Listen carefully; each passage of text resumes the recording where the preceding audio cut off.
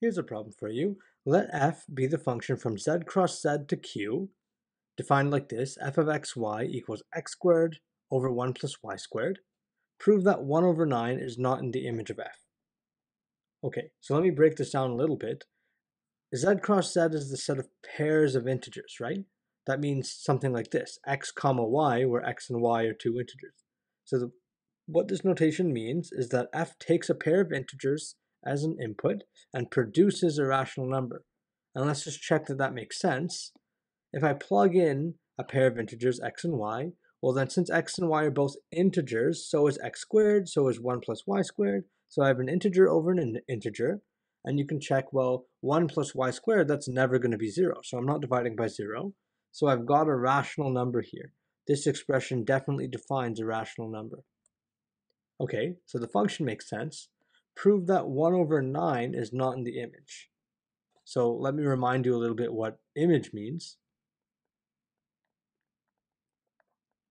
Okay, well, if I have an arbitrary function from some set x to some set y, and remember, x here is the domain, that's the set of all possible inputs, and y here is the codomain, that's just some set that contains the outputs of f, okay? Then the image of f, some people use this notation, f of capital X, meaning like you plug in the domain capital X into f. So it's like plugging in the entire set of inputs gives you the entire set of positive or possible outputs. So this is the set, the image of f is the set of possible outputs. So it's the set of y values in the codomain such that y can be achieved or y can be produced by some input x. So that means y equals f of x for some input x in the domain. Okay, some people call this the range. That's another alternate terminology. And another alternate notation, people sometimes call this the im of f, short for image. But okay, that's what the image is. It's the set of all possible values. So what I want to show is that for this function, 1 over 9 is not in the image. It is not in the image. And usually if you want to prove that something is not in an image, proof by contradiction works. Because then what I want to show is that 1 over 9, there's no x value that produces 1 over 9. Okay, and to show that something doesn't exist, that there doesn't exist an x, proof by contradiction usually works. Okay, so let's give that a shot. Let's try to prove this. Solution. Proof by contradiction. And to set it up, I suppose that 1 over 9 is in the image of f. So it's in the image f of the domain, which is z cross z in this case.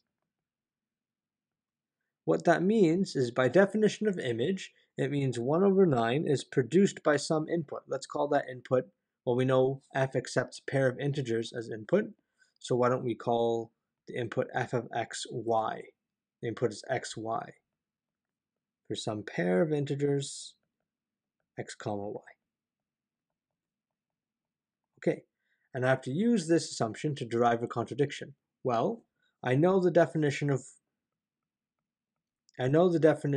f. It's x squared plus 1 over y squared, or sorry, x squared plus over 1 plus y squared.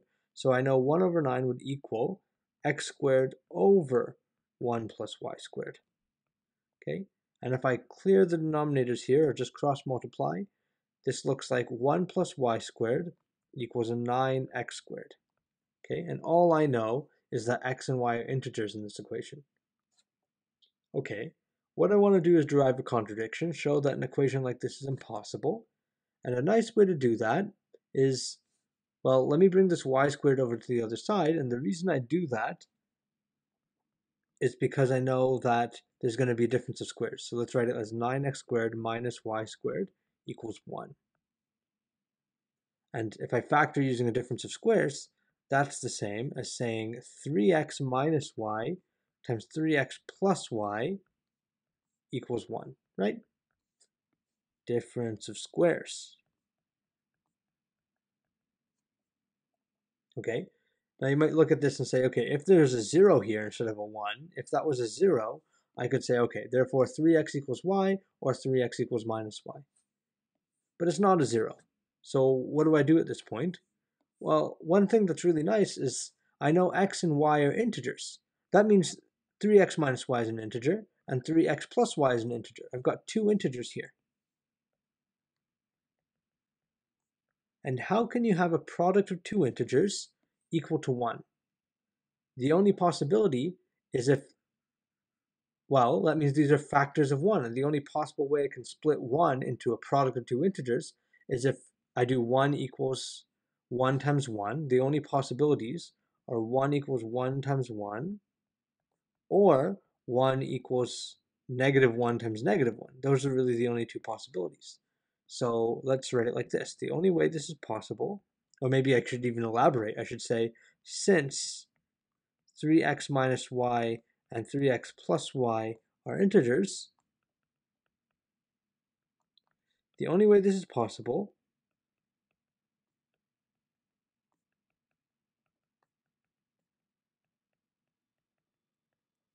is if, let's say, 3x minus y equals 3x plus y equals 1. So either both factors are 1 or both factors are negative 1. Okay, so two cases. Let's call this case 1 and case 2. Okay, in case 1, I've got two equations. 3x minus y equals 1 and 3x plus y equals 1. And what I want to do is derive a contradiction. Well, why don't I try to solve these two equations by adding them? So add these two equations, and that'll cancel this y out, these y's, and I'm going to get 3x plus 3x is 6x equals 1 plus 1, which is 2. So 6x equals 2, which tells me x equals 1 over 3. And you look at this and say, why is this a contradiction? Well, x was given to be part of a pair of integers. X is an integer itself. So if x is an integer, I just said x equals 1 over 3. That's a contradiction, right? That's impossible. 1 over 3 is not an integer. So contradiction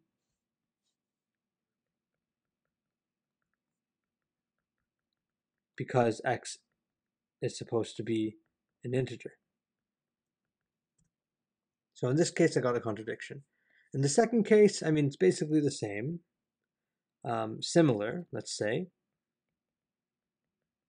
except you're going to get x equals, well, if you add these two equations and you had negative 1 on this side, it would be, you would get 3x equals negative 2 instead of 2 here. 6x equals negative 2. And you'd solve and you'd get x equals negative 1 over 3, which contradicts our assumption that x is an integer, again.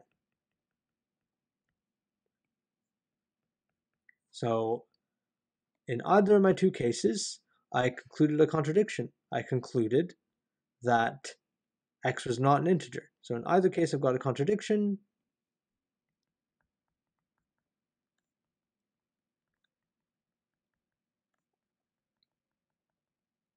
Which tells me, therefore, 1 over 9 is not in the image of this function. And that's a proof by contradiction. So very frequently, to prove that a number or a pair or some output, some element is not in the image of a function, very frequently, proof by contradiction is going to do the job.